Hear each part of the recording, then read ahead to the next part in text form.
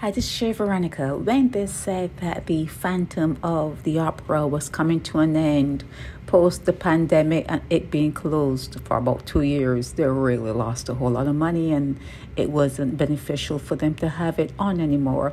The first thing I did was I wanted to go to see the last part or the last production of Phantom of the Opera. I'm not addicted to much of anything. In fact, nothing I can think about, but I always had something for the Phantom of the Opera. I've always liked that production wherever it is and I'm there. I will go and see it.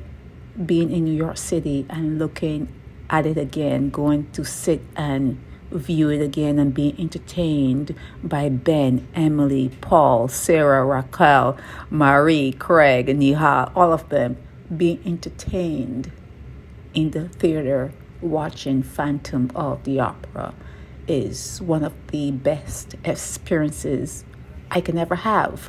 And I think because everyone came out because they thought it was ending, they may not be ending at this point. They may still have money enough now to continue on, but it is a very, very good production.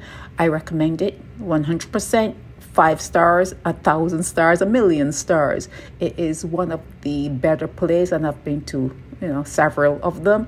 Phantom of the Opera is my favorite of all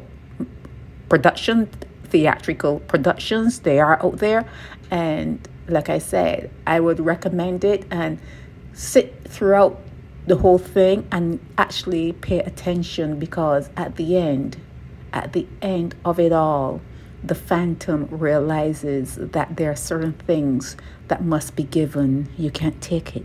You cannot. There are certain things in life you cannot take. You have to wait for it to be given, and it has to be given freely.